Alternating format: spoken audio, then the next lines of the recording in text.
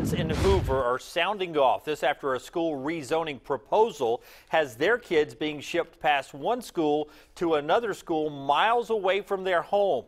Well, CBS 42 News reporter Jamie Ostroff spoke with parents and the Hoover School superintendent tonight. Jamie's live in Hoover with what she found out. Jamie?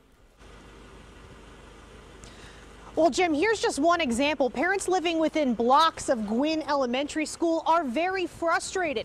That's because the new rezoning maps would transform a walk down the street for their children to a 20-minute commute across town. And tonight, those parents just want to know what the reasoning behind all of this is.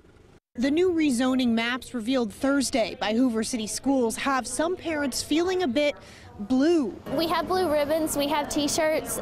We truly are a community, and we're all coming together just to show support for Gwynn and for keeping it as a community school. Laura Jackman and other families say a big reason they moved to the preserved community was so their children could walk to nearby Gwynn Elementary. Under the new plan, those kids would be bused several miles away to Trace Crossings. Which doesn't sound terrible, but there again, when you're comparing it to walking and the flexibility that that offers and the experience that that offers, that's kind of one of the issues that we have. Again, just one of the issues. What impact does that have on our community? Not only our children, but our property value. Ahead of several community meetings planned by the school board to discuss the new maps, parents came from all over Hoover to Monday's Board of Ed meeting to ask why. My purpose here is to formally request additional information related to this rezoning process. Superintendent Kathy Murphy says she's happy to give them that info. This is a transparent process.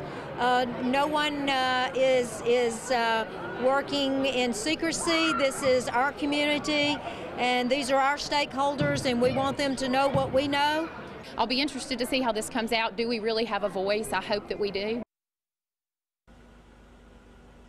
All right, now all of this information that has been added and Dr. Murphy said will be added is going onto a certain website with Hoover City Schools. We have a link to that on our website, WIAT.com. We are live in Hoover tonight. Jamie Ostroff, CBS 42 News.